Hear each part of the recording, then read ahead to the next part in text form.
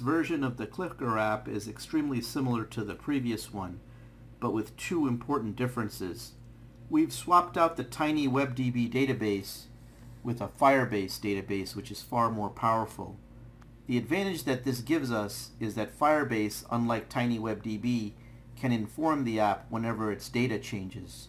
Look how quickly the synchronization happens now between the devices. As I tap the Agree button on one device, you can see the instantaneous reaction on the other. Likewise, if I vote here, you can see that the changes immediately show up in the other app.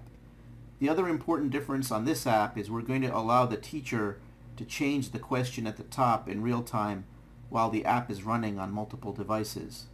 So enjoy building the Clicker app on Firebase.